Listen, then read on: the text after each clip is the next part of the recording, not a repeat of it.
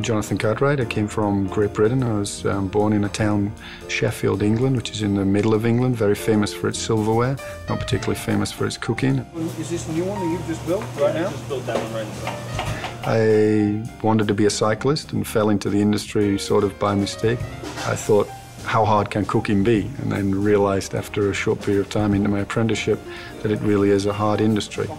After my apprenticeship, I went to the Savoy, London for 3 years, where I actually came to America on promotion for the first time and thought, wow, that's actually not the country that I thought it would be.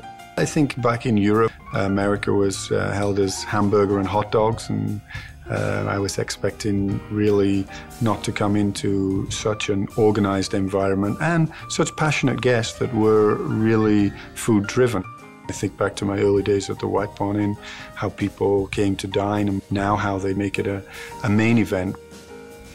I interpret the cuisine here as American cuisine cooked with European flair. I think we have great roots in the way that techniques that we do it, and we have fantastic product. Because you know, when you buy good product, there's really not a lot that you need to do with it, but take care of it with love and care and cook it with pride. Maine, I mean, is a fantastic state, and I think the way that cuisine is developing here is just because of all the natural resources that we have here. You know, we have wonderful seafood, we have pristine waters out there. You know, we have wonderful foragers, you know, man that goes out and really climbs anything and goes out in any weather and has secret little spots where he picks from it. We have many farmers that come into this area, till a bit of land, willing to plant many, many different things and then find a speciality in that. And they're really passionate about what they're doing, as passionate as the chefs. If you don't start with a great product, there is no chance to make a great meal. You know, cooks, not magicians. I think, you know, the uniqueness from the White Barn Inn comes in the package. Quite often, you know, we get compared to Jean-Georges, Daniel, the Inn at Little Washington, Woodlands, other Reliant Chateau properties that do a fantastic job. I mean, it's not only all about food here. Obviously, we work very hard on the food.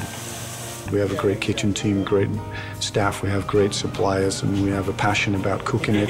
I think we have a fantastic front of house team. Their graciousness of service, our service style, our setting in the barn, make it, I think, a memorable dining experience.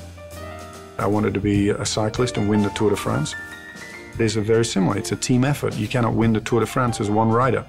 If the people in Lance Armstrong's team are not willing to sacrifice everything to make him be the team leader, it's the same in the kitchen. Those guys go to battle every night. They are very, very dedicated, very hardworking and driven, and that's what makes the difference.